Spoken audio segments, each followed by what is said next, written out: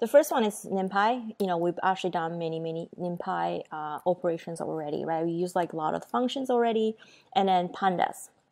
So these are the two main libraries. The first one, say, we can use NumPy first, right? And then we can even use NumPy array to actually create 2D array and then to represent a matrix. So say we start with this, right? 1, 2, 3, right? So you have this as just an NumPy array. So we can look at, so it's 1, 2, 3, 4, 5, 6, right? Look at the type of it.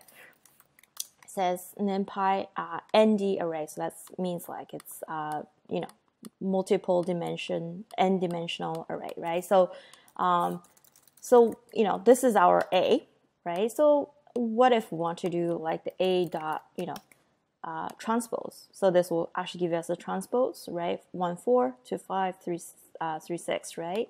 And then if we want to transpose it back, then it's going to be our original A. So the same thing would do B, right? So, and then here is actually a really good, you know, very useful one, np dot, and then you're taking a dot product of A, right? So A, pretty much A times B, but you have to do B dot transpose, because remember, in matrix multiplication, you have to have the number of columns, right, matching with the number of rows in the second matrix. So the first matrix number of columns should match with the second matrix number of rows.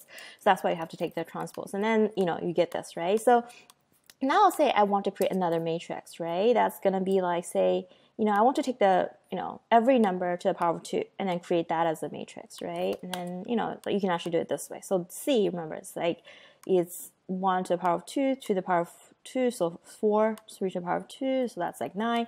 So, or you can do something like, you know, if I want to create D is equal to, you know, A minus 1, right? So this will give me, right? So 0, 1, 2, right? So you're subtracting 1 from each. So that's why NumPy is very useful, because you can do this type of, it's called broadcasting, right? So you can do this, and then when you do this, it's going to be applied to every element in this array, 2D array, right? So as you can see, you can actually do many things with this. But let's see one of the example is C dot diagonal, right? So you can do, so this will tell you the diagonal element. So C is, you know, 1, 4, 6, and so because this is not like, this is a 2 by 3 matrix, so the diagonal is going to be 125, right?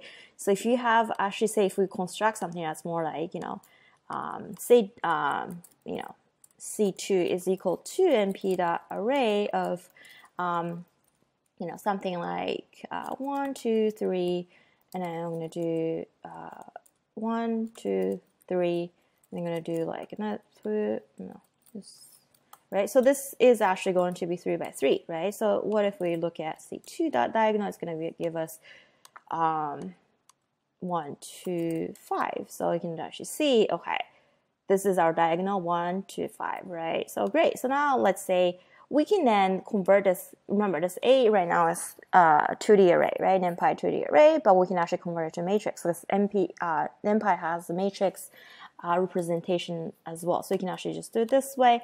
And now let's look at A, right? So A, I mean, it looks the same except for this is array, this is matrix. So that's the only difference, right? So, you know, you can actually look at the type of it, and then it's going to tell you, yes, it's a matrix, it's not an array, right? So do the same thing for B and C.